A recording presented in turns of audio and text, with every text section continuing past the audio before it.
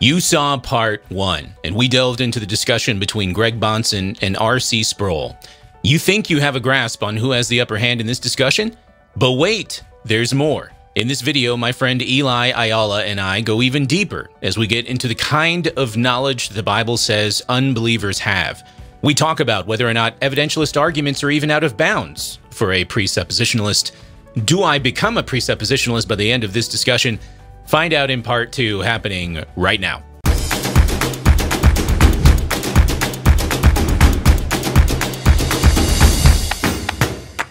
Let's get a little bit deeper into this discussion. Sproul is answering a question here. What I meant by that is apologetics in the classical sense of an ad hominem response to where the world is coming from, where we come off the reservation and we duel with them in their own backyard. I think what I meant by that, Josiah, I don't want to put words in Greg's mouth, but I would assume that that is not a point of controversy between us. I hope not. I hope this doesn't... Well, we're always looking for more agreement than disagreement. I hope we're not going to uncover more disagreement. What I mean by that, you see, the concern at this point is to show, we both agree, that the whole life and worldview of the pagans is built on a lie.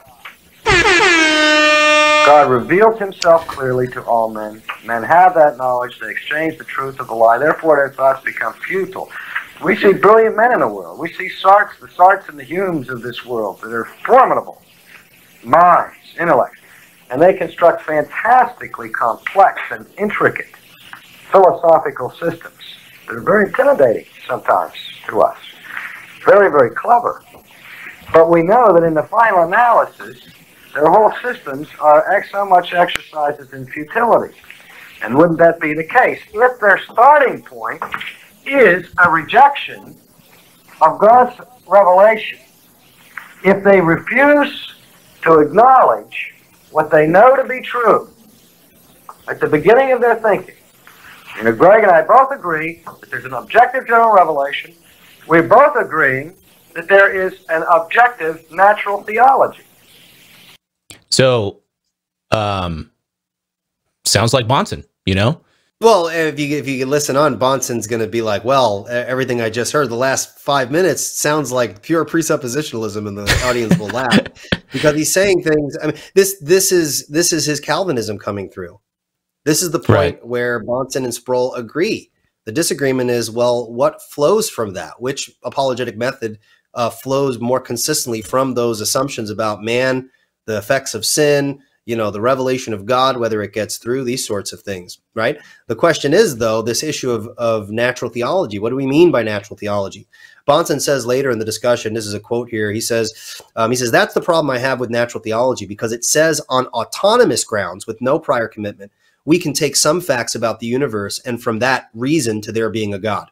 It's the idea of neutrality and autonomy that is being snuck in, and not on purpose. I mean, Sproul's not going to say we have to be autonomous or that we have to be neutral. Right. But if you read Van Til will say, listen, a skunk has snuck into your house. It's not as though the Reformed theologians want to be neutral and autonomous, but this neutrality and autonomy, like a skunk, has snuck into your house and it's stinking up everything else that you're doing so well. And so it's really pointing out an inconsistency. Yes. Right. So, yeah, those are my thoughts. And even when I, Sproul talking here, I hear a little bit of Warfield. There's some Gerstner in there. It's just coming out in his comments. I think the issue that Bahnsen has, and I think you would agree with this, is when Sproul says God reveals himself clearly to all men. I think the question is, I think Bahnsen would ask, or maybe he will, is what does that mean? Like, how exactly does God do that? Because I think that's where they would probably answer this question a bit differently. What do you think? I'm not sure exactly how I'd interact with that, but there is a difference. They are talking past each other because some of the things that they say that are very similar, they don't mean the same thing. Right. Right. Depending, like Sproul would say all men know God, but do they know him immediately or do they know him immediately? That's it, right? Is it through direct awareness? Or is it through something else? Or it's both. I would say that yeah. knowledge of God is mediated through nature and creation, and we are part of the creation. So the very intellectual process where we're thinking and reasoning is itself evidence of our Maker. That's why we exist as human beings within the very context of revelation. So that's interesting. You said it's both. So it's both mediate and immediate.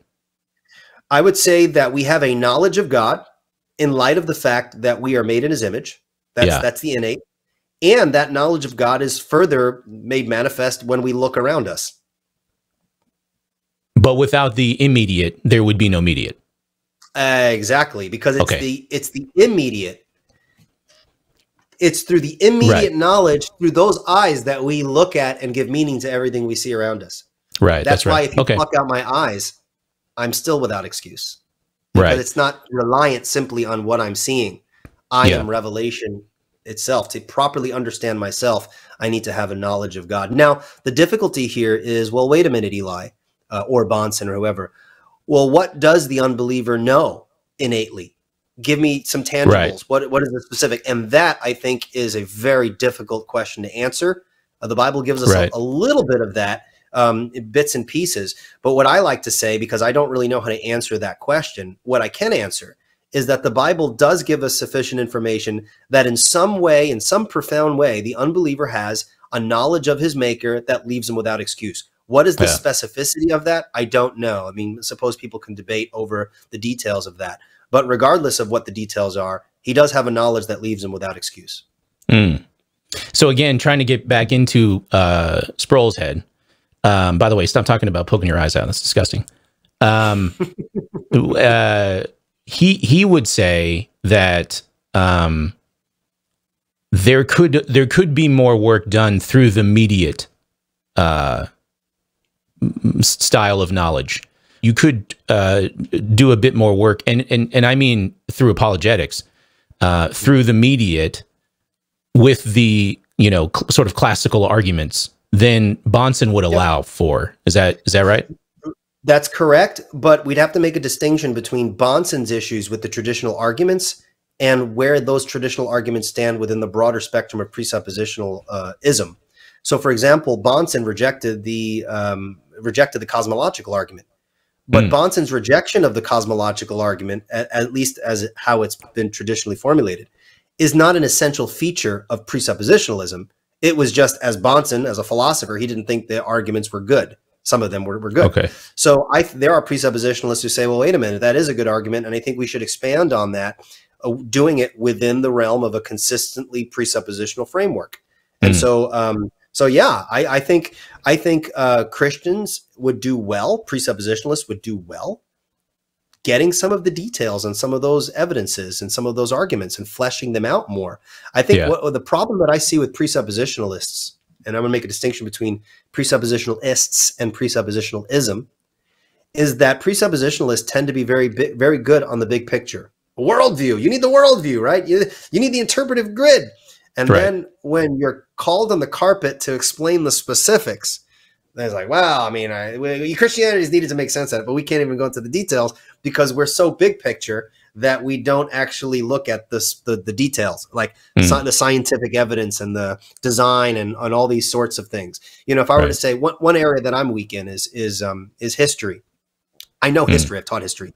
But if I were to say the Christian worldview is necessary to make sense out of history, I know what I mean by that, but that's an area that I haven't paid too much attention to, so that I'd have to work to flesh that out.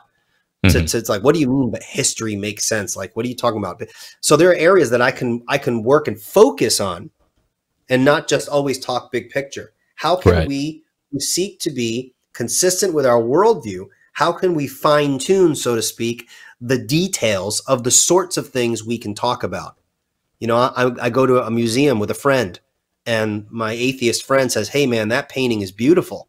Well, let's talk about beauty. Well, I can't talk about beauty because it's about worldview, bro. No, I need to learn to interact with that idea and show how the Christian worldview makes that shine all the more and give it meaning.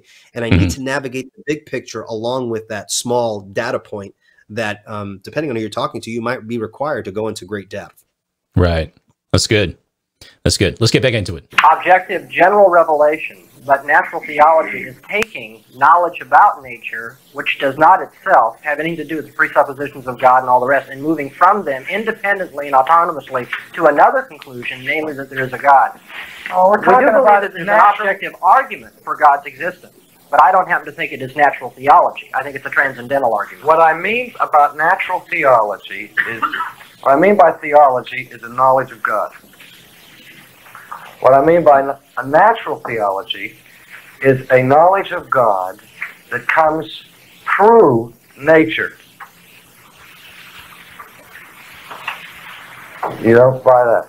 Oh, I'm willing to buy it, but there's a distinction within what you're calling the knowledge of God, whether it's mediate or immediate, and there's also a distinction between types of arguments. Okay. Well, I mean, we forget that. I just thought that we had a point of agreement there, which obviously we don't.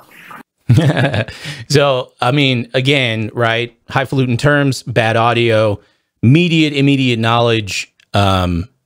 Immediate knowledge is knowledge by direct awareness, right? There is no need for an argument for knowledge by direct awareness. It's the kind of knowledge that we know through direct awareness. Like the fact that my thoughts are my own thoughts and not your thoughts. The fact that, right, you know, that I exist, right? But immediate knowledge then is so help me here, Eli. It's propositional knowledge that's more inferential. Is that the distinction? Yeah. Now, I'm not an analytic philosopher where they would be more precise with the terminology and the issues involved. But yeah, immediate knowledge, you know, if I were to give a scripture that kind of equates to that sort of knowledge that we get immediately, the heavens declare the glory of God. I mean, you know, you want to know if God exists, look out your window, right? There is a knowledge of God that we can get by looking out the window. I think that's a perfectly valid thing to say to someone. But that's how I would understand immediate. Immediate is kind of a look and see sort of deal, and immediate's kind of like, you know it. Right. All right, let's get back into it. Dimension. No, I'm rejecting the nature of argument that the old Princeton school used to substantiate that knowledge of God. Okay, but we're not into that right now at this point, Greg. We're talking just simply about whether or not we agreed that there was a natural knowledge of God that all men have. And I would say that is immediate. Okay, totally immediate. No, I'd also say that the apologist can give an immediate, transcendental, and objectively valid proof for God's existence. Okay. But that's not what Aquinas was doing. All right, Aquinas was going for immediate. Immediate, not immediate. He wanted to prove immediate thing. That's what I'm trying to do. That's what Calvin believed in, and we're ready to go.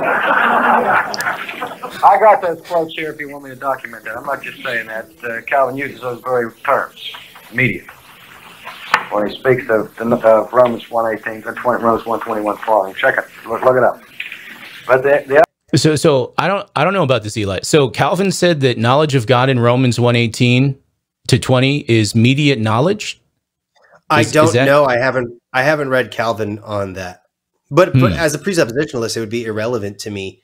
I think innate knowledge of God can be inferred by the fact that we are image bearers. So I would take people to Genesis 1:26 and talk about what it means to be an image bearer of God, to be a creation of God, what it means to have a knowledge of God, those sorts of things. But Romans 1 is useful, but I don't think it's the only place that we can go necessarily. I'm not sure what Calvin said there. Yeah. All right, let's keep going here. Another point I want to get across here is that what we're both trying to do is show that those pagan systems which proceed from a rejection of general revelation, be it immediate or immediate, skip that for a minute, they still know there's God. And they refuse to acknowledge God as God. Grant that. Okay? They all know that there's a God. Sartre knows very well that there's a God. Hume knew that there was a God. Now, their starting point, then, for the construction of their philosophy is based upon a refusal to acknowledge what they know to be true. Paul calls that foolishness. And if you're a careful exegete, you realize that the word fool in the New Testament is not merely a judgment of one's intellectual capacities, it's a moral judgment. Foolishness is a sin from a New Testament perspective. So we have a moral problem of man now in this repression or suppression, stifling, holding down, whatever you want to call, of this general revelation.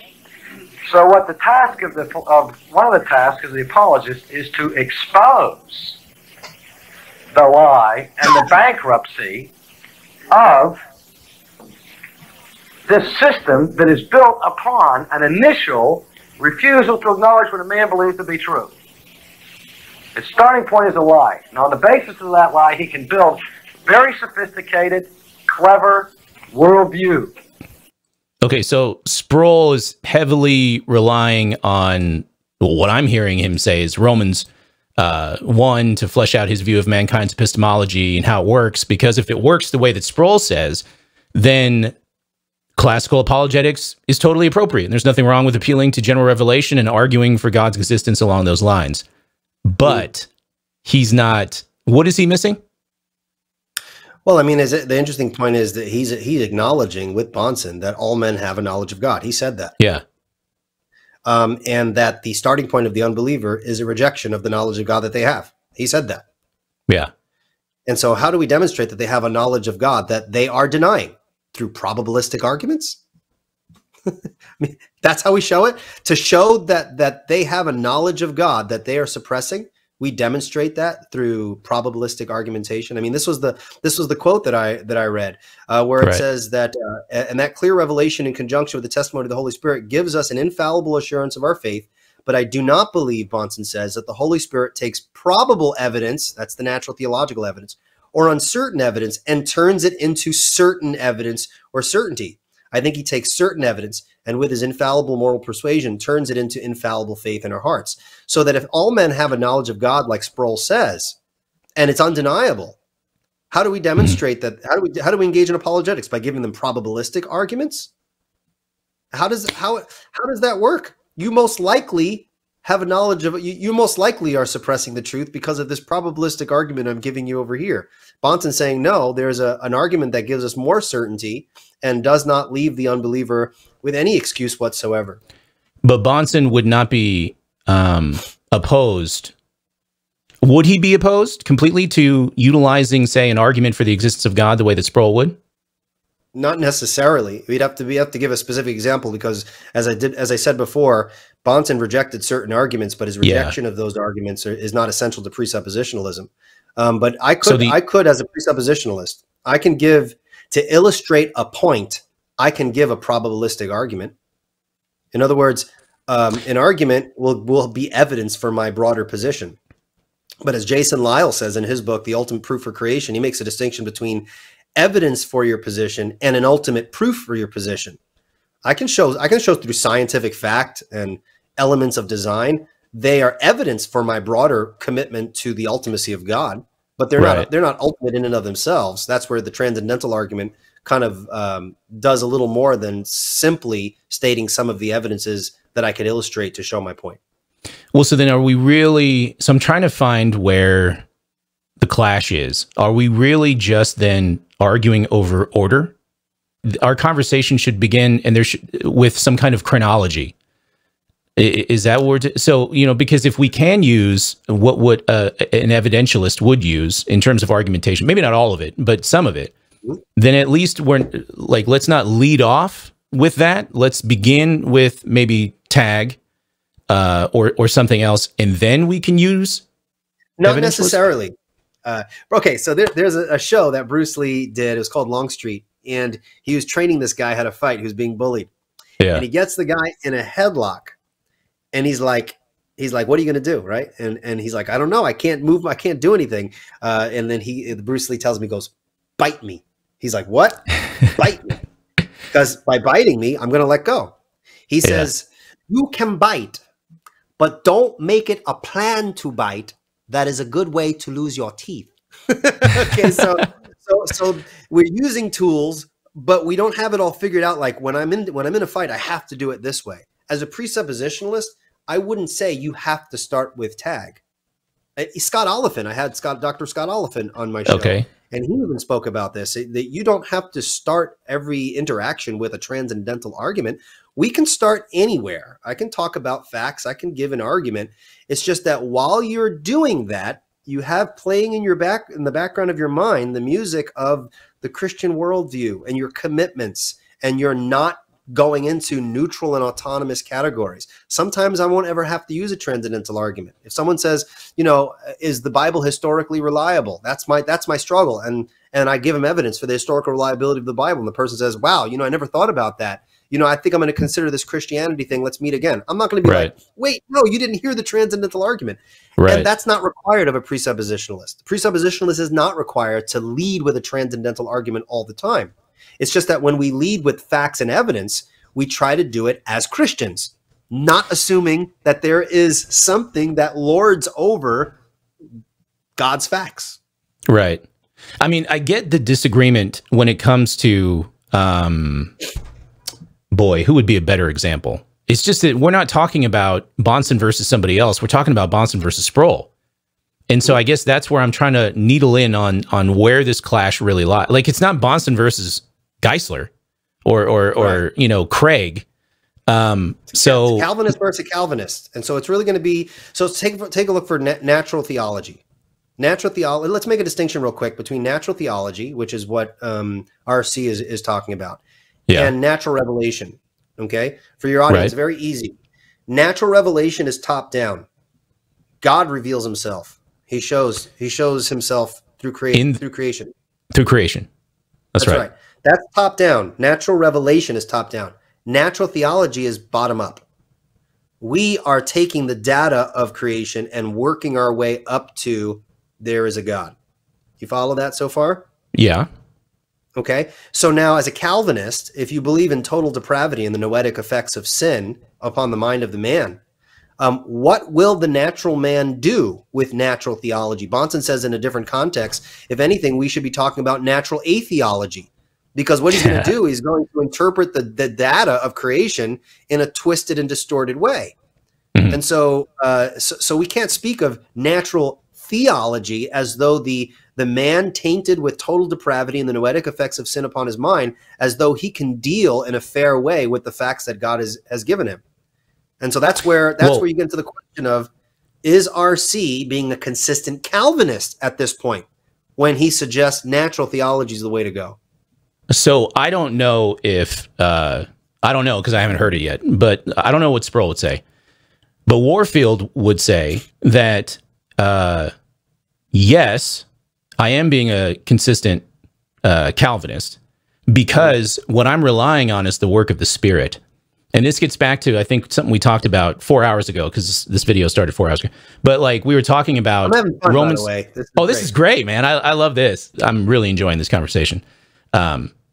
But Romans 1, right? And we sort of read that super quick.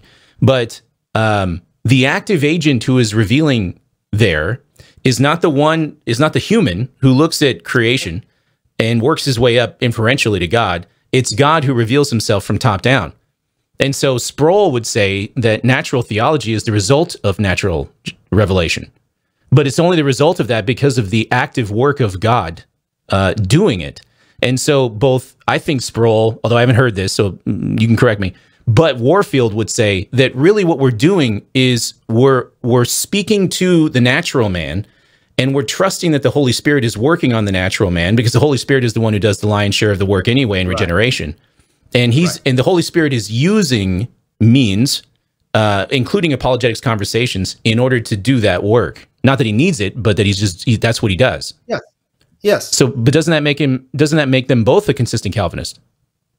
Not necessarily. I mean, the reality is that when we give arguments that open up categories of neutrality and autonomy, okay, that's going to be against scriptural principles from a Calvinistic perspective. I mean, Calvin would not assert autonomy or neutrality with respect to facts and things like that. So if you're going to assume those categories, there's going to be an inconsistency there.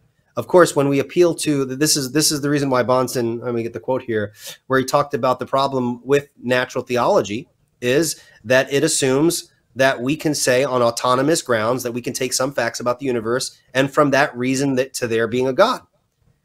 I mean, is that what Sproul is saying? If Sproul is not saying that, and he's saying, no, it's not on autonomous grounds upon which he bases a natural theology, then at that point, he's being a presuppositionalist while using evidences, which is exactly what a presuppositionalist will want you to do. which is fine. That's what okay. I'm saying. You can use arguments as long as you're not neutral and autonomous in doing it. Because as Christians, we shouldn't do that. And philosophically, it's impossible to do it consistently. Fascinating discussion, man. Let's keep going as far as we can go here. Both of us are trying to show the foolishness of it and expose the foolishness of it. Let me say this about the presuppositional school, particularly Westminster Seminary. I don't think there's been any school in the history of the Christian church that has produced a more devastating, scintillating, and effective critique of alternate worldviews to Christianity than the advocates of the presuppositionalist school in general and Westminster Seminary in particular. Whoa. Let me say it again. I don't think there ever has been in the history of the church a single school, an institution, or a school of thought. The disciples of Dr. Van Til and company of the presuppositionalist school have been more effective in exposing the weaknesses and the fallacies in terms of comprehensive critique of all alternate systems. I just wanted you to stop it in a place where he was complimenting precept. No, I'm just kidding. Now I very much appreciate that. But now here's where he's going to get into. And I've listened to this thing so many times. I've only listened to it once before coming here, but I've listened to it over the years so many times. I already know where he's going. Oh yeah, it is that he's now going. He's giving a compliment to the presuppositionalist, right? In terms of critiquing, right? A negative critique. Okay. The presuppositional school of thought and the students of Cornelius Van Til have no equal in the history of the church. They've just done an excellent job critiquing the non-Christian worldview. And what Sproul is now going to do is he's going, and I'm going to be prophetic here. I haven't listened to it in a while, but he's probably going to go here. What he's now going to do is, what do we do to replace the destruction of the unbelieving worldview? And then he's say, this is where you need the positive arguments. And then he's going to place emphasis on the natural theological arguments that are to be used to replace the destruction of the unbelieving perspective. So what he gives with one hand, you guys have been doing great. The problem is you're focusing on the negative aspect, destruction of worldviews, but you're not giving anything and replacing it to show that the Christian worldview is in fact true. Because he would be correct if he were to make this assertion. Yeah. Disproving, I'm going to say this, if other people who criticize presuppositional apologetics, they often think this, and I've heard it a lot, and I agree. Refuting an unbeliever's worldview does not prove the truth of the Christian worldview. That's a lot of people think presuppositionalists, well, you think you've refuted the atheist, but that doesn't mean your position's correct. What's your argument? And I think that's correct. But where Bahnsen's going to disagree is like, yeah, there's something that we're going to replace that destruction with. But the thing that we're going to replace that destruction of the unbelieving worldview with is not natural theological arguments. It's a transcendental argument that leaves the unbeliever without excuse. I think that's where it's going to go, if I remember correctly. But go ahead. Well, let's see what happens. To Christianity, no dispute there.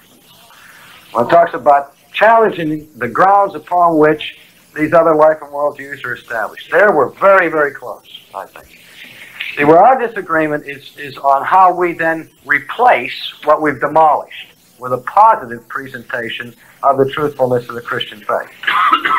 Now, getting back to the question about what Yeah, so you precept guys are not interested in building up a person's knowledge of the Christian faith with a strong offensive style apologetic. It just comes back to, presupposing God. It's interesting. I was talking to William Lane Craig years ago, and we were just talking about the 60s and how he was coming up and stuff. And then I talked about Francis Schaeffer, and he said that was kind of his critique of Schaeffer. He said, well, Schaeffer was really great in what he called negative apologetics. But even back then, there was no offensive apologetics or positive argumentation. And so same critique. Yes. But Schaeffer's a little different than Van Til in some key points. But that's another. Yeah. If you're interested in what Bahnsen thought about Schaeffer, in the back of his book, it's one of the appendices in Presuppositional Apologetics Stated and Defended. Yeah. He actually critiques versions of presuppositionalism that allow elements of autonomy and neutrality to sneak in, and Schaeffer is there. And he critiques him very in detail. He critiques Schaeffer, he critiques Clark, Carnell, and some other Reformed thinkers. But that's another interesting topic in and of itself. But let me read something to you, because I have a transcript of this debate in this book. the portable presuppositionalist. This is this issue. What do we replace? What do we replace the destruction of the unbeliever's worldview with? So Bahnsen says, can I show you my version of that? I mean, we're getting somewhere. Boy, and Bahnsen says, boy, the last few minutes of what RC has been saying sounds like presuppositionalism, and it's been grand. Right. And that's right. Nothing that we just heard RC say, Bahnsen would disagree with. The question is, after you've done the internal critique, how do you then go about showing that it's not a shot in the dark? What is the nature of a positive argument for Christianity? What is the type of argument that is morally required, right? No neutrality. The Christian shouldn't engage in neutrality, shouldn't engage in autonomous reasoning. What's morally required, that's what the Christian should be avoiding, and epistemologically sound in dealing with a positive presentation of the gospel. So he's saying, how must the Christian argue if he's going to give this positive case? Well, he has a moral obligation to not engage in elements of neutrality and autonomy, but then epistemologically and philosophically, he needs to avoid those things because they're problematic also, right? So what is the nature of that positive case? He says, that's a problem I have with natural theology, because it says on autonomous grounds, we can take some fact about the universe and from that reason to there being a God. And then he goes on to talk about the nature of how we build up what we've destroyed is through a transcendental argument, not a natural theological argument that assumes those neutral and autonomous categories. What would be the harm in, so let's say the atheist's worldview is demolished, or whatever the word was that Sproul said. Now there's rubble. There's nothing there, which I take it isn't commensurate with 2 Corinthians 10:5, right? So we're striking down arguments and every lofty thing raised up against the knowledge of God, and then we're taking captives for Christ, right? So what is the problem then if there is rubble to provide some of the evidentialist arguments? Well, again, we got to be careful. There's a difference between evidentialism and evidences. Evidentialism as a methodology, which can presuppose categories of autonomy and neutrality, would be inappropriate for the Christian if he's to remain faithful to his ultimate authority. And it'd be philosophically vacuous because philosophically, he can't be neutral. He can't be autonomous. Those are inappropriate for the Christian to engage in, and rationally, they're incoherent. I mean, a good philosopher can critique those sorts of things. I mean, I had a debate with an atheist, Tom Jump, who basically is a atheist presuppositionalist, and he questions everything that you think. Oh, look at the evidence for the resurrection. Bahnsen brings out that if you were to give an argument for the resurrection of Jesus, that as a historical event, a man rose from the dead, contrary to Frank Turek, contrary to many of the classicals and evidentialists, that wouldn't prove Christianity. If anything, proving that a man was raised from the dead proves just that a man was raised from the dead. That doesn't tell us anything about what that means, why it's important, right? You need to bring revelation into that for the interpretation of that.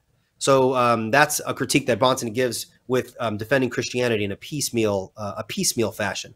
We should argue for the resurrection, but it's in a context of a broader worldview that's grounded in revelation and non-neutrality with respect to how we investigate history and all those sorts of things. But what's the problem? If we were to give some of those evidential arguments, there is no problem as long as you avoid those pitfalls of neutrality and autonomy. I would use those arguments. Van Til even said that in some contexts he finds historical apologetics necessary. He said it's necessary. He says he's like, at that point, historical apologetics becomes absolutely necessary. And his critics would say, then why don't you use those arguments? And he says, well, that's the area of the history department of the seminary. That's never been my strong point. But he's not against it. And so, yeah, if I throw down your rubble and someone's like, well, how do I make sense of everything? Now you've destroyed my worldview. I can give specific evidences, but evidences is different than evidentialism as a methodology. And that's an important thing to keep in mind.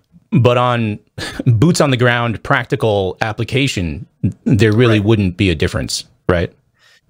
Well, I mean, someone said, well, what's the difference between arguing neutrally and arguing without neutrality? Well, on the surface, it might not look different, but in terms of our commitment, when I give evidence, for example, like historical evidence, I'm not pretending that the historical data is neutral.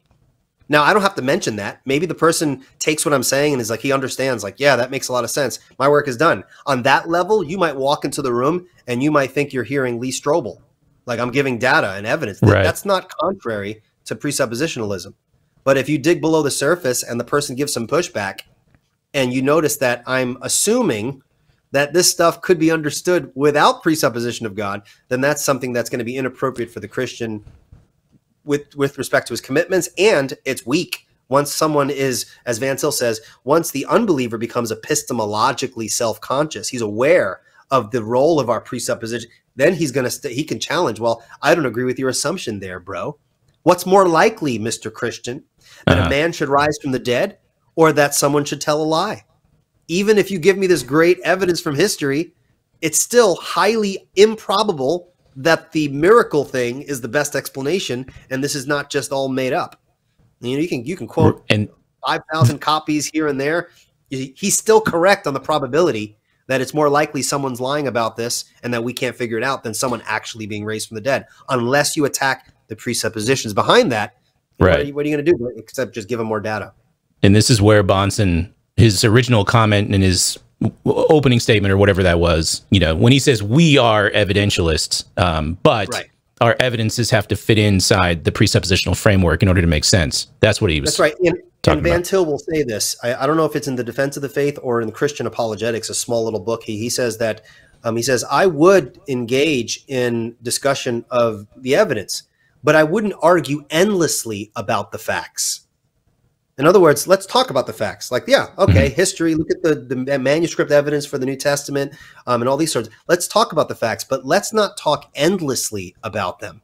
Because if we talk endlessly about the facts without ever getting to the philosophy of fact, then we're really not going to accomplish anything with the unbeliever that is epistemologically self-conscious. He knows there's assumptions there, and he's going to attack those assumptions. So on the surface, if the unbeliever doesn't do that, yep. You're going to see me defend the faith. It's going to look just like I'm reading Lee Strobel's book and listing the evidence that demands a verdict. I use all those resources. I've done the Kalam cosmological argument on a napkin to an unbeliever in a living room when all the women were talking in the kitchen, and me and this other dude had the task of watching all the kids, and we had a conversation, and I wrote out the Kalam cosmological argument on a napkin. I didn't think I was being inconsistent with presuppositionalism at that point.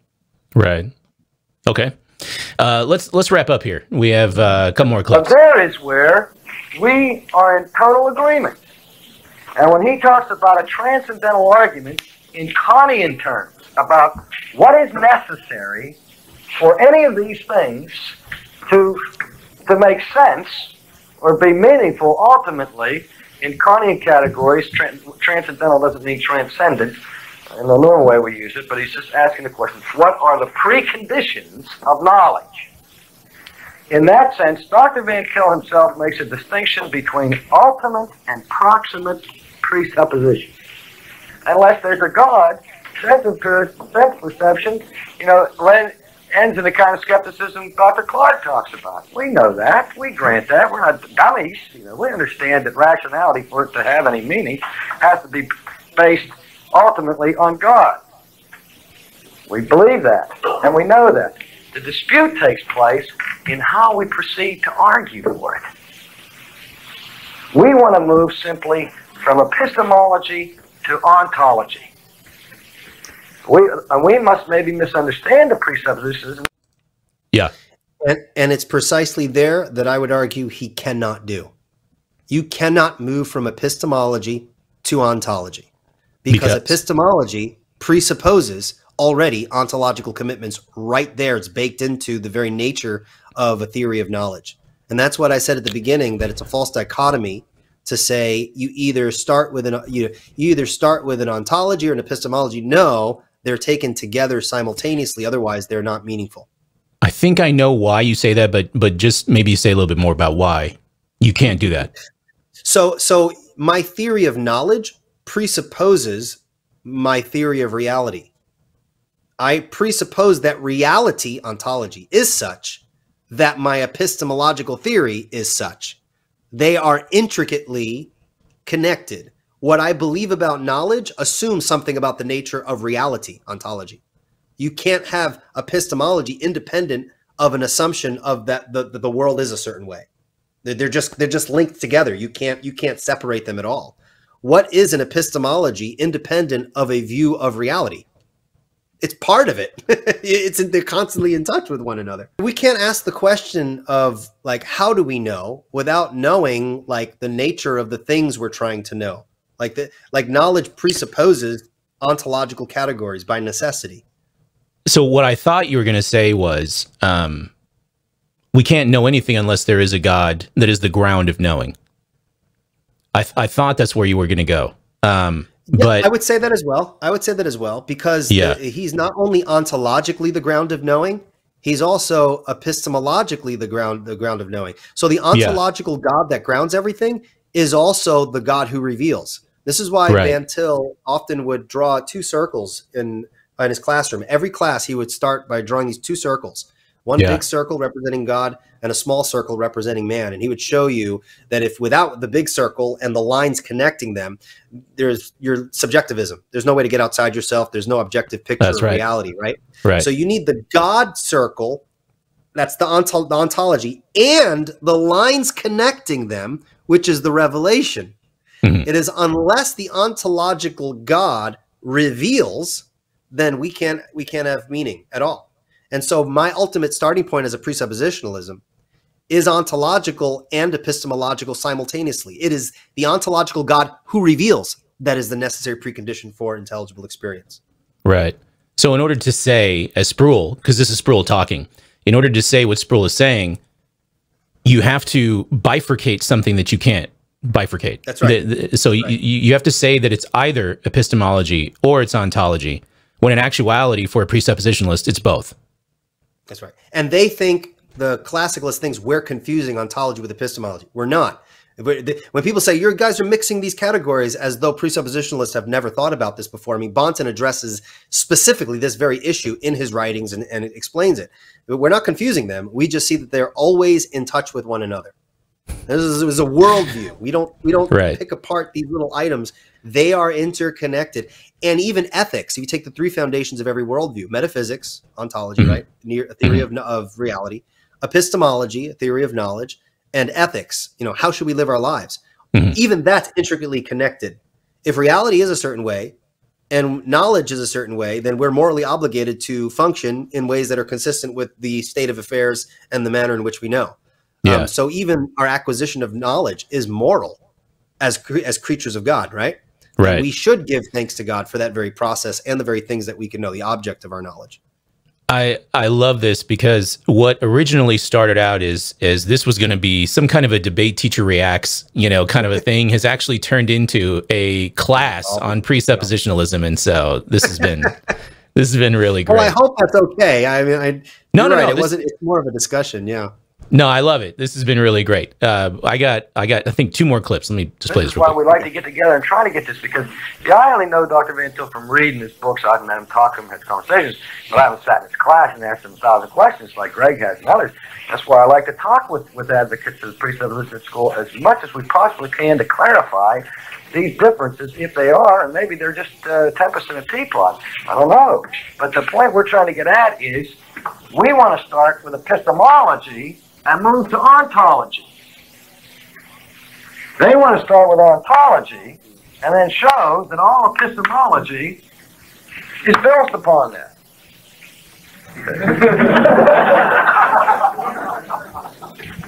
Can I get my version of that? I mean, sure. We're getting somewhere when we talk about what we have in common and what we don't. And boy, the last few minutes of what R.C.'s saying just sounds like pure presuppositionalism, and it's just grand. And he's right.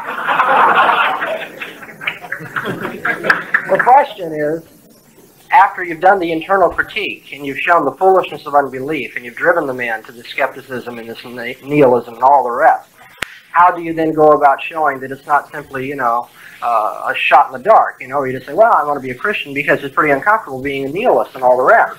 That is, what is the nature of the positive argument for Christianity? By the way, that's the sort of thing that really encouraged me when R.C. and I had this plane trip, and we were kind of going back and forth, because it's quite evident that he and I want to both do that, destroy the unbeliever system and leave him nothing to stand on.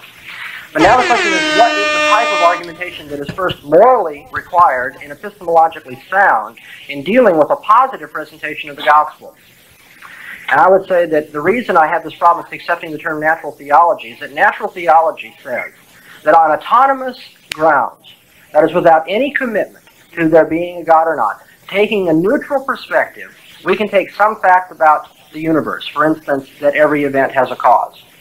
And from that, we can reason to there being a God. So this is where I wish this was a bit more formal. I wish that there was a bit more cross-examination going on, because I know that that's not Sproul's view.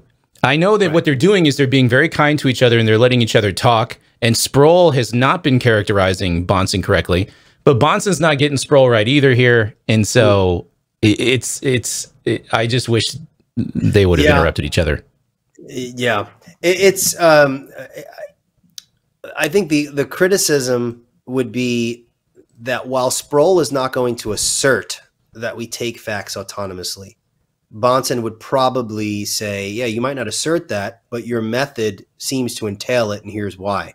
Now, they're not communicating that very well, and you know, that's just the nature of these sorts of discussions. You're right. I wish it was a little bit more formal, but I mean, that's what we got, man. Well, and I said this in some video, because it's all a blur now. These video, how many videos? Anyway, that's another video. But I said this recently, but like, you don't know what's going to happen when you get on that stage, you know? Right. And the only thing that you can do to mitigate that uncertainty, it's like your Bruce Lee story.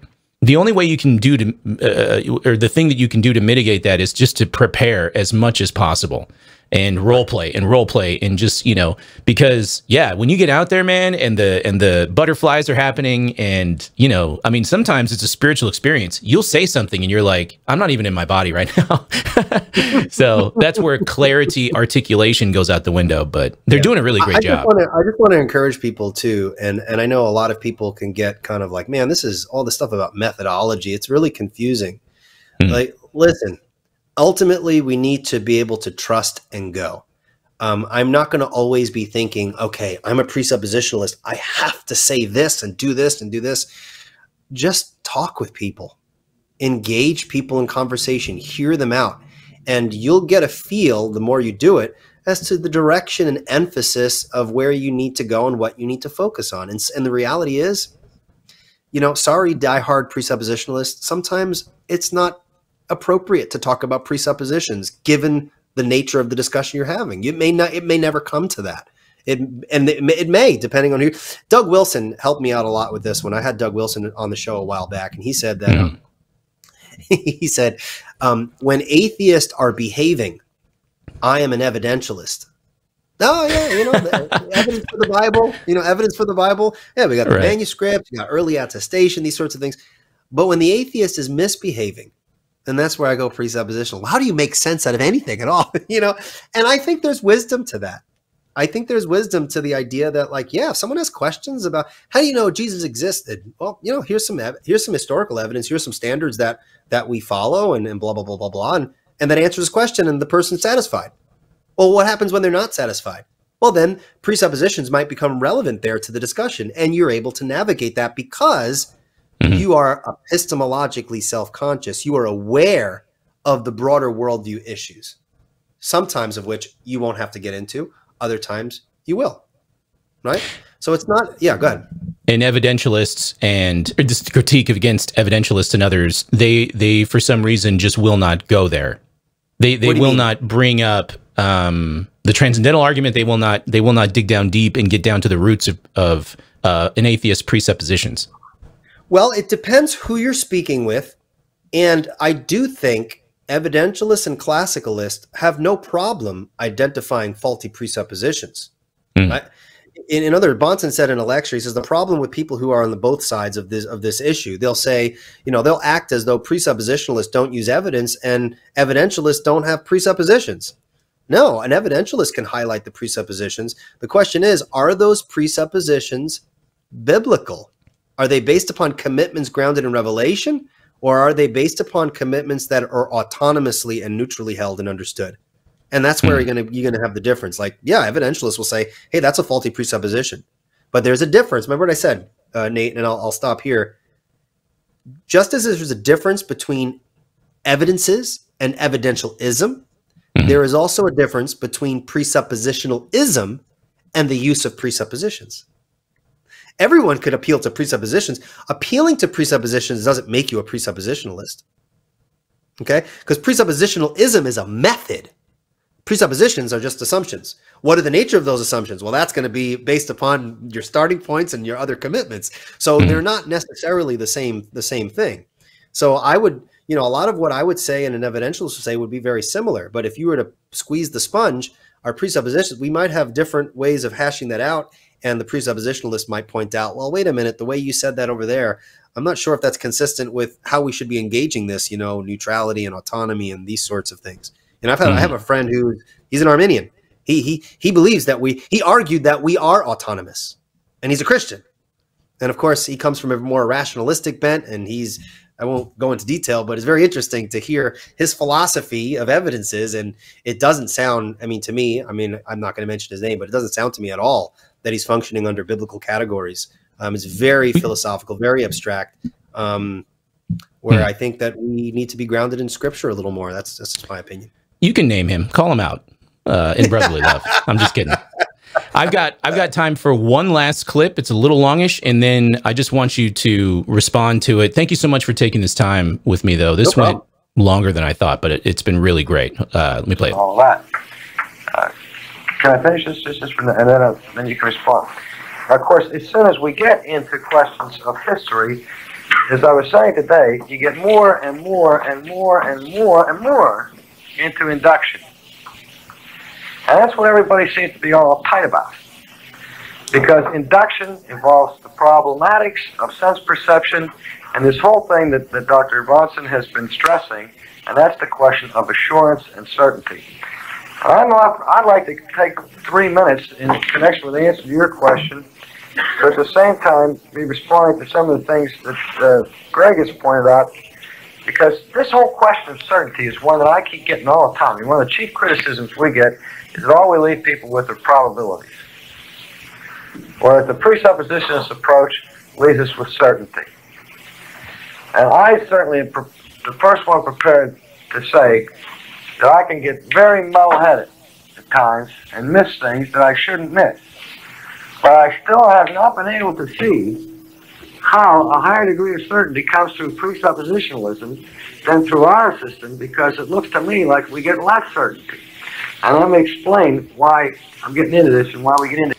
So Sproul is saying, this audio is really bad. Sproul is saying that it seems like with presuppositionalism, which is ironic because we talk about certainty with presuppositionalism, that presuppositionalism actually leads to less certainty. Let me let him finish his thought here. History and Lessing's ditch and the whole thing. Let me use the standard syllogism as an example of the basic problem of object-subject epistemology and ontology. Let's take the old one. All men are mortal.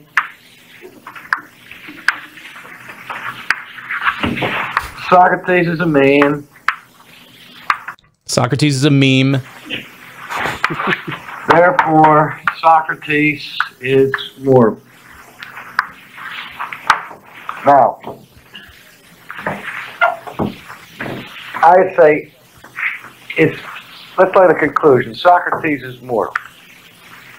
Have I proven that Socrates is mortal in this syllogism? If your premises are true, yes.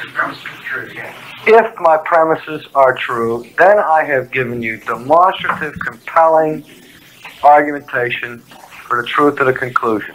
Socrates is mortal. That I call philosophical certainty. It's compelling, rationally compelling. Can you stop there real quick? Yeah. Now I know they're going a little slow. So the point here is they're talking about induction. Okay. Right. Induction or inductive inference, what we do is we take regularities and patterns of our past experience and we project them into the future instances. And this is the whole thing that science is based upon. So he gives a syllogism that shows the problem of induction. Okay, so all men are mortal. Socrates is a man, therefore Socrates is mortal. The premises are true, then the conclusion follows logically and necessarily. But what's the problem? How do we know the premises are true? Right. How do I know that all men are mortal? The only way I could know that is through an inductive process based on my observations, but I haven't observed every person who's ever lived and ever is currently living, and everyone who will live in the future. Right. And so my certainty of that premise is going to be probable. And if my premises are probable, is my conclusion certain? So he's giving you the problem of induction. He says, but still, that gives us a kind of certainty. If the premises are true, it's kind of persuasive. I don't think so at all. If someone wants to bite the bullet and says, no, you still don't know that. You know, your structure is fine. The argument is formally valid, right? As to its structure, but it doesn't mean that the conclusion is true or most likely true. I mean, you haven't observed all men. So how do you defend one of the premises without leaving a huge gap in your argument? And so that's the problem of induction. It doesn't lead you to certain conclusions. Right. So, but I think what he's going to try to do is shift it over to the presuppositional side. So, okay. Because what he wants to say, just so we set the table for this before we get back to the bad audio, is that Sproul is going to suggest that we can't get out of induction even when we talk about God. Okay. So let's just let him finish. But what's the problem with it? The truth of the conclusion depends upon the truth of the premises. How do we know that all men are mortal? Can we ever know with certainty that all men are mortal? I'm talking about philosophical certainty. What would it take for us to know that all men are mortal? All men would have to die. And for me to know that all men are mortal, the only way I can know it is posthumously. Right? I can look at 10 zillion examples of mortality, and from an empirical perspective, an inductive perspective, I'll never be able to know that. This side of the grave. Unless God told you before. Unless God told me, okay? But then I have to face the question, how do I know that the voice I heard in my ear was the voice of God? Because I'm still dependent upon my sense perception and induction at that point of distinguishing that voice from the voice of the devil. So, anyway, in terms of my syllogism here, my primary premise is dependent to some degree on induction, which throws me into a level of uncertainty. How do I know Socrates teaches, even if I do know that all men are mortal, how do I know that this particular fella, Socrates, is a man? Maybe he's a clone. Maybe he's a first century or 4th century BC bionic reconstruction. You know, there were a lot of good sleight of hand magicians in those days. How do I know for sure that he's a man? Almost done. For absolute certainty. No. The evidence is pretty strong empirically that he is, but I don't know that for certainty. I don't know all there is to know about that individual. All I can say is that if all men are mortal, if Socrates is a man, then certainly he's mortal. I'll tell you that much. Okay? That's what I'm trying to get you at today. That if something exists now, I can tell you this much, something's always existed because something can't come from nothing. That I'm certain about. Okay? Now. And how is he certain? And how is he certain of that? Right. I mean, it's intuitive. I mean, I think most people would agree something can't come from nothing. But why? What if the nature of reality is that it's just weird? Things just pop into existence. Right. You're not going to get away with the William Lane Craig response. Well, then why doesn't anything and everything pop into existence? Beats me, but that doesn't mean it's impossible. You see the problem? Well, so I thought this was a different clip. So I apologize for that. And maybe what I can do, because I really wanted you to say something about the last challenge that appears to have been left unanswered that Sproul gave to Bahnsen about buckets. But it just seems like, just on this last clip here, that Sproul wants to say that you can't escape probabilities in the real world. And so whatever we do, so he is biting the bullet. He says, whatever we do, it is about probabilities anyway, so what's the problem? And that's... So now notice what he sounds like now. He went from all the certainty and that the unbeliever knows, now he's a skeptic. Well, maybe it's not God's voice. Maybe you see now how inconsistent he is. He spoke earlier in the discussion that the unbeliever knows God but suppresses the truth, and it's clear and the revelation gets through. Probably. Really, if you think about it, everything he just said right there is he's granting he could be wrong about all of those things. So now he spoke in one context of the certainty that we have, because he knows what the Bible teaches. But then now he's saying, well, how do I know it's the word of God? How do I know it's not the voice of the devil? That's what happens when you start with the self, instead of starting with the self simultaneously with the ontological God who reveals. Because when you start with yourself philosophically, you end with yourself. There's no way to get outside yourself. And that's why you have the problem of induction. That's why you have the problem of there's no way to transcend my horizon. I can't get a God's eye perspective on reality unless you start with one who does have a God's eye perspective as a presupposition and as a necessary precondition for intelligible experience. That's why we start with ourselves and God who's revealed, instead of just starting with ourselves and then moving from epistemology, how do I know, to an ontological conclusion that may or may not be true. I'm chewing on that because I know what Sproul was attempting to do, but I am tracking your response, and it makes sense to me. So I think the last, so let's just do this because we're really long here. Let's close with this. There was a moment where you have the transcript. Maybe you can, I don't know, read it. But there was a moment where Sproul basically decided to challenge Bahnsen. And because Bahnsen was talking about the impossibility of the contrary.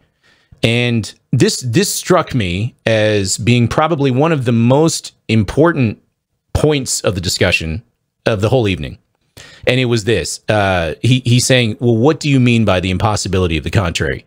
And then Bahnsen basically runs down the list of, competing worldviews. And, Sproul basically says, well, but that's not the impossibility of the contrary. You haven't proven the impossibility of the contrary. And what I understood this to mean was you haven't really exhausted all of the contrary. We don't know, with exhaustive knowledge, what is contrary. So perhaps you've left out something and then jumped over to your worldview. And so I guess what it's something in there about leaky buckets. I'll let you take it from here, but I thought that was tremendously interesting. Yeah. Well, a quick word about exhausting the options. They didn't have time for this, but a transcendental argument, in order for the transcendental argument to go through and to argue that the Christian worldview is the only worldview that provides a transcendental foundation for intelligible experience, this is the beauty of the argument. You don't have to inductively disprove all the competitors. Because when you're talking about absolute transcendental foundations, the very nature of transcendentals, you could only have one. And if Christianity is one, then it follows it's the only one because you can't have two ultimates. There's some logical issues there that kind of flow from that, but we can't get to that. But just to kind of answer that real quick. Now, the leaky buckets thing is, where does certainty come from? And Bahnsen says certainty comes from God and his revelation. And R.C. Sproul talked about the insufficiency of induction, but we're all stuck in the problem. And so he says, Bahnsen says, we could have certainty because of, and then he goes into sola scriptura and the authority of God and all that kind of stuff. And R.C. says, well, wait a minute. How do you know we're not all in one big leaky bucket? Bahnsen's arguing the bucket that Christian offers is not a leaky bucket. It answers those questions. It provides necessary preconditions. Sproul is saying, well, these unbelieving perspectives are leaky buckets. It answers some things, but it's leaking. I mean, there's some vital holes in the unbelieving perspective. How do we know everyone's not just in a big old leaky bucket? So that we can't know for sure which worldview is true. Now, the problem with that is that when you ask the question, how do you know we're not all in just this big bucket of skepticism? My question for Dr. Sproul is, what are you standing on when you assert that? Because a meaningful worldview is required to even make sense out of the argument you're making. You cannot get to say, well, maybe it's just skepticism all the way around, as though that statement is a neutral statement that we can just take for granted. It's not. On my worldview, in the worldview where God exists, he's revealed himself, all of men have knowledge and they're without excuse, that's not a reality. That's not a presupposition I accept. And so I just don't start there. Well, how do you know we're not all? That's your worldview. When you start there, yes, you're stuck. From our worldview, we start on the self-attesting word of God. Mm-hmm. How do you know? Because when you reject it, you're reduced to absurdity. When you reject it, you're reduced to skepticism, which is your position, Mm-hmm. right? The position Right. that, well, we could be wrong, right? So again, that was the whole context of the leaky bucket. Bahnsen didn't get into to respond to that. And the conversation kind of changes direction there, but that's a thumbnail sketch. I mean, all of this is just a thumbnail. There's so much more that stands behind all of these subtopics. But yeah, man, I thought this was a great discussion between Bahnsen and Sproul. I've never heard it before, so thank you for just joining me and letting me go through this. I think Sproul, acknowledging the talking past each other. I think Sproul gave Bahnsen more substantive challenges than Gordon Stein did. So, yes. Which is, but, overall, I think that was my issue, was both Bahnsen and Sproul were talking past each other, particularly with the whole ontology versus epistemology, the talking point there, the probability versus certainty. I just wish that they were able to clarify each other so that they could actually get to where the clash really lies. And but we have what we have, and it was a very illuminating discussion. So I want to plug you, Eli. So Eli, you're over at Revealed Apologetics, and you talk about this all the time. You have on people like James White, Jeff Durbin you just had on, so that's a really great discussion there. You're doing some great work over there. I strongly encourage everybody watching to go check out Eli if you don't already know. Eli, here's another question I had. What should, let's say somebody watches this, now they're interested, what should they read? So you held up a book, what are some suggestions that you think people should go through? You mean to learn presuppositional apologetics, or to talk, or to kind of engage in these differences and stuff like that? All of the above. Different methodology. Okay. Well, if you want a good overall view of the different methods, I would suggest the 5 views on apologetics by I think it's Zondervan, the Counterpoint series. Now, John Frame is the representative of the presuppositional approach. There's some differences there between Bahnsen and Frame, but it's good enough to kind of get generally like what are the key differences. So if you want to learn the different methods just all laid out and people interacting with each other's position, that's a great place to start. If you want to actually learn like presuppositional apologetics, there's, let's see here. I'm reading right now The Defense of the Faith by Van Til. Is that a good one? Yeah, don't start there. Whoops. When someone says, Eli, where do I start to read on presuppositionalism? I say, here's where you don't start. Don't start with Van Til. Yeah. Listen, Van Til, to start with Van Til, it presupposes, no pun intended, here we go, a vast knowledge of philosophical categories that's just not going to be useful for the average person.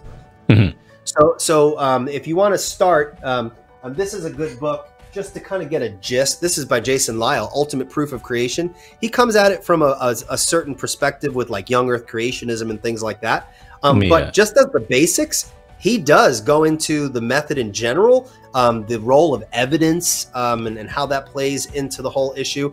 And so he this is a nice introductory level. Anybody can pick this up and be like, wow, that's really helpful. And he uses really kind of real world situations and applications for the method. So I highly recommend this by Jason Lisle. That's a good place to start. Always Ready by Greg Bahnsen. I don't want to spend too much time picking things from my bookshelf, but Always Ready. If you want to go super duper beginners, like, man, I have no background in philosophy or whatever, Every Believer Confident. It's a tiny little book. And it literally is the most introductory, useful, practical examples of like how to use a presuppositional approach. I don't remember the author's name. I do apologize, but I did have him on my show. It's called Every Believer Confident, and it's an excellent resource to start. And there's a lot more, but that's just a few. If somebody was interested in Sproul, what would you suggest? I mean, like Defending Your Faith, or what do you think? R.C. Sproul wrote a book called Classical Apologetics, and there's an entire section of his criticism on presuppositionalism. Now, of course, in my humble opinion, Bahnsen tears that book apart with respect to the critiques. But generally speaking, it's a good place to see like where Dr. Sproul is coming from, some of it, the framework with which he's operating. So classical apologetics, I think one's called Defending the Faith as well. I think I have that on audiobook or something like that. And the Ligonier app. I mean, all of his talks there and apologetic lectures can be found in the Ligonier app. So, so yeah.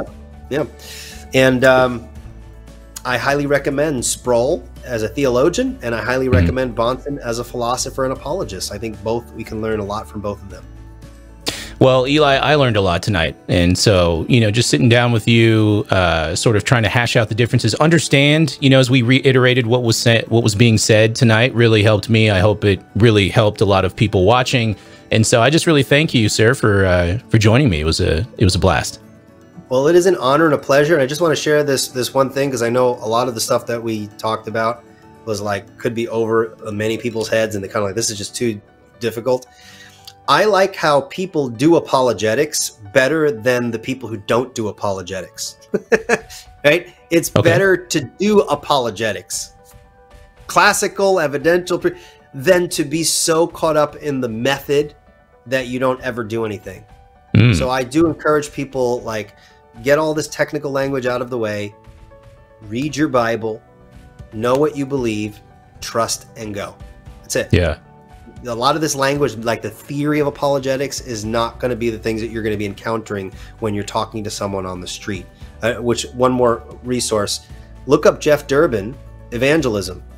He's talking to Mormons and atheists on the street. He's a presuppositionalist. You'll see the method played out as to what it looks like when you're talking on the street. But in the final analysis, trust and go. Read your Bible and then go and trust God for the results. And then I'll close with this. Bahnsen said that our job as apologists is not to convince the unbeliever, but it's to shut his mouth. And what he meant by that is that we give such an answer that there's nothing they can say. And whether they are convinced and persuaded, that's where we leave room for the work of the Holy Spirit. And I think all of us can agree that it's really the Spirit who does the ultimate job of producing regeneration and causing someone to be born again and, of course, saved. So I just want to leave folks with that. Amen. I agree with that. Well, Eli, thank you so much. And again, if you are not subscribed, if you're not watching Eli's channel, how dare you go there and subscribe and watch. Total depravity is true. You're totally depraved if you haven't subscribed yet. So we are going to take a break and return soon with more videos. But in the meantime, I will, with my friend, say ta-ta.